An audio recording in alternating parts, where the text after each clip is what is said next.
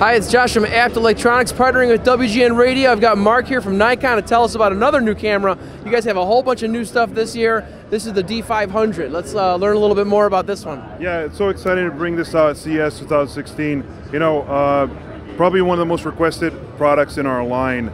Really surprised people when we announced it. It's the Nikon D500. Customers are going to love it. It's the camera that you'll find in the advanced enthusiast hands. You know, the advanced amateur will love this. Perfect for sports photography because it's got the DX crop sensor. Perfect for wildlife shooting as well. You know, it really gets you closer to the action. And because you can actually fire the camera at up to 10 frames per second, you can see and hear how fast this camera is. You're not really going to miss that moment with this kind of speed.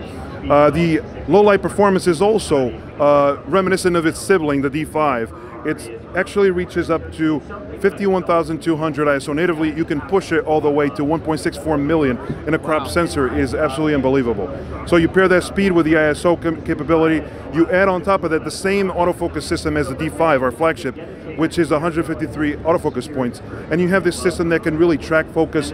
It can track birds, and also track sports athletes. If you're taking a picture, you're really going to enjoy that feature and what it allows you to do. On top of that, tilting touch LCD screen, which lets you zoom and double tap so you can zoom all the way in, lets you pan through the images as well.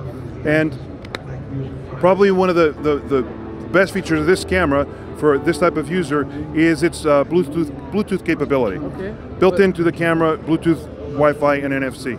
All right. And I noticed your ISO buttons here, and you said on the D5 it was relocated. Is that a change on this body? Absolutely. Really, you have a good eye, yes. What we've done is actually mirrored the same controls on the D5 as well as on the D500. Especially if you buy the optional MBD17 battery pack, you'll have what is essentially the same layout for button controls. You have this beautiful round eyepiece, you have really deep grip.